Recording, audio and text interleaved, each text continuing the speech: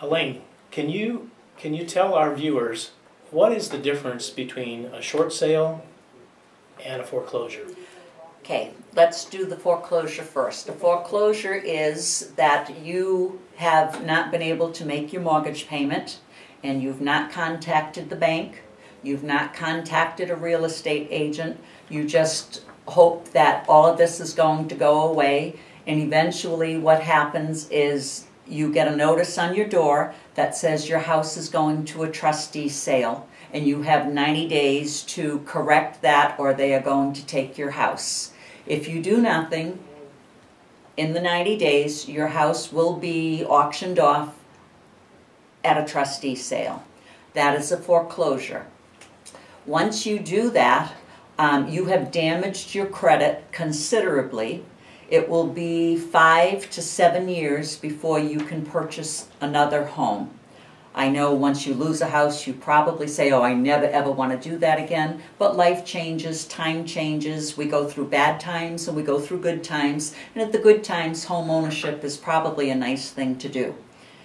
Go back to the short sale. A short sale is, you know you're in trouble, somebody has lost a job, there's a divorce, there's a transfer, there's one of many of life's occurrences, and you can just no longer keep it all together. So you put your house on the market, we identify the hardship, you have to dequalify for your loan and get us all of the paperwork you would get when you're qualifying for a loan. We look to see if there's more outgo than income, and if so, usually a short sale is going to be allowed by the bank. Short means that, say you owe $200, but your house is now worth $125,000. We are short $75,000. It has nothing to do with time.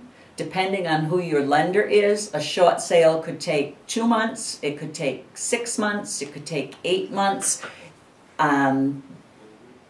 but it's going to take the time that it takes. There's not much that we can do to speed it up. It's a process that the banks go through.